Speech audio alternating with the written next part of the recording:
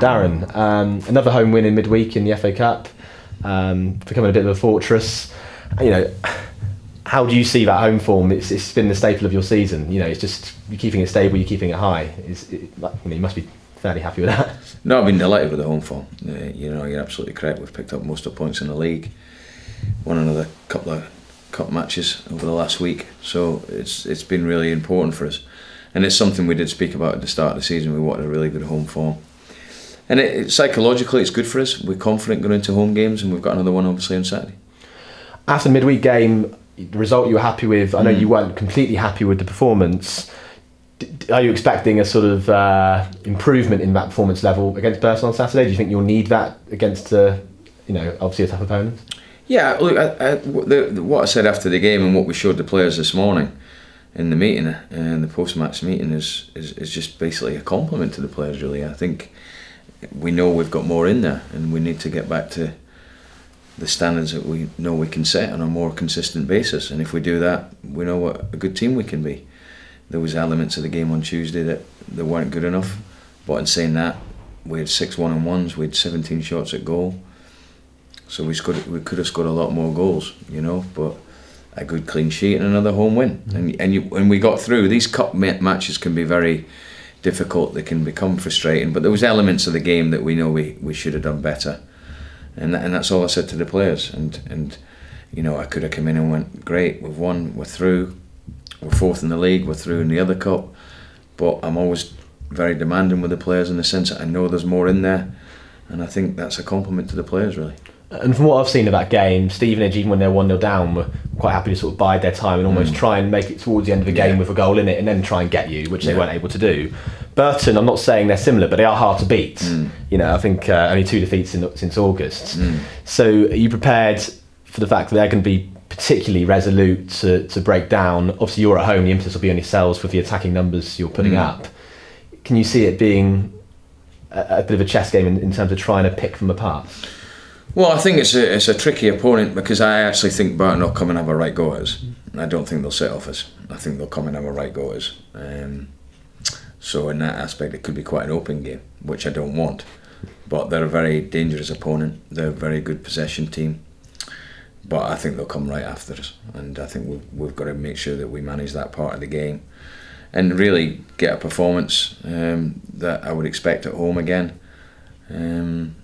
Make sure that we're on the front foot, and be aware of the fact that, you know, we're very good at home, and we go into it with a lot of confidence and a lot of belief that we can get another win.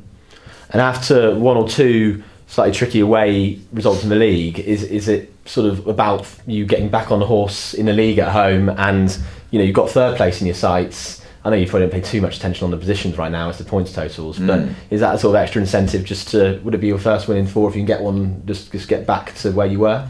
Yeah, absolutely. Saturday's a very important game in the fact that you just get back to winning ways. You're absolutely correct. And then you look at the following week, we've got another home game in the Cup. And then we go into December, if we get 2 positive results, 3rd round of the FA Cup, through in the Leasing Cup, and probably we are definitely in the top 4 with 31 points, probably a little bit short of where I want to be. But no, I would be very satisfied with that, and that's what we're going to try and do. And when you put it like that, it all looks really rosy. But that's the facts. You know as much as me that, you know, things can change quickly, but you've got to be fairly happy with where you sit going into a pivotal part of the season, you know, on all fronts. But we need to win the next couple of games. We know that. We know that we've won the last couple in cup matches. It's good to get back to the league programme, because it seems a while since we've played a league match. You know, even after Saturday, we've then got another couple of weeks for the next league match. So it's been a bit... The crowds are bigger in the league as well. Is it just you just feel that extra... It's the bread and butter that we're after, you know, and it's the main priority for the season. But it's been a bit fragmented in terms of league games and in cup games, and then we've had the missed fixture with the Bury situation. So it would be good to get back to a sort of consistent league programme. So Saturday's a big game for us in the sense that get back to winning ways, hopefully, and then we go into December in a real positive frame of mind. And focusing on that Saturday game, at a big selection point, all the fans were talking about was obviously with Ivan Toney being suspended. Have you decided in your mind how you might go about covering him? Well, I've decided to a degree, but we're actually waiting on 1 or 2 knocks. So there's 1 or 2 doubts going into the game. It won't be finalised until tomorrow, and then I'll have a clearer picture of what my team's going to be. And I know you've tended to stick with 2 up fronts, and you said before that might still be your preferred option. Is that still your feeling now, or does that sort of depend on 1 or 2 players, as you just alluded to? Well, no, I've got a great belief in what we do in terms of once or twice I've tweaked it within games in particular, but really we've been pretty consistent in the shape that we've played. We've had to change formations within games when we've not been doing the starting formation as well as I'd hope. And I think it's important that we've always got that little tweak within the starting team, and also if you make changes. But I've got a big belief in what we do, and I think the players should do. I think, we can't get away from the fact that generally it's been going quite well, and the shape of the team has been good, and because of that we're top goal scorers in the country through it. So I think to go away from that, I think at times you can. The Shrewsbury game I did for the reasons that I felt was right, but generally we've stuck to that formation, and I think it works for us. There's a lot of people talking about Ricky J. Jones and what he's doing. Do you like that, or would you like people to calm down with him, because he is still a boy after all, I suppose? Well, yeah, he's just a kid, and we've just got to be mindful of that. But at the end of the day, when you get young players through that burst onto the scene and score 2 and 2, and it's obvious that there's going to be a lot of attention to him.